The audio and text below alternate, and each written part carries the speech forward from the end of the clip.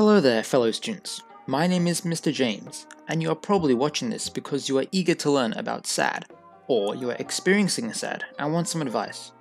Not to worry, I will give you all the information you need, as well as some things you can do to treat SAD.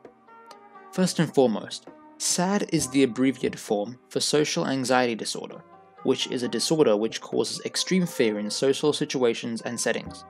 This can prevent the victim from properly communicating with people and can be a massive pain to deal with in an everyday life. It is not exactly known what causes SAD to appear in one's life, but it can be formed from a contribution of the environment on which the victim grew up in. If, for example, you were harassed or bullied at school and have conflict at home, then you might have a chance of obtaining SAD because of the negative nature that is surrounding you.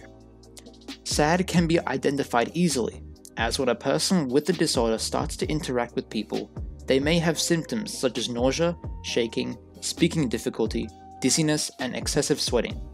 But SAD can also affect the mental state of someone, making them constantly worry about social situations or worried about school because people will judge them. Now, if you are experiencing SAD, there are ways that can make you feel better. There are two main methods you can try to suppress the effects of SAD.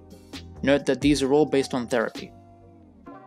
Behavioral therapy consists of learning to control the anxiety through breathing and relaxation. It also teaches you to replace negative thoughts with positive ones. Exposure therapy is where you expose yourself to social interaction, to embrace it, not to stay away from it. Other minor tasks you can do are to avoid foods or drinks with caffeine, as the stimulants may increase anxiety. And make sure to get at least 8 hours of sleep, as lack of sleep can also increase anxiety and make symptoms worse. If things are getting out of hand for you, I suggest you make a private appointment with a GP arranged with someone you trust. I hope all this information managed to give you viewers what social anxiety disorder is, and for those who are suffering, a way to solve it.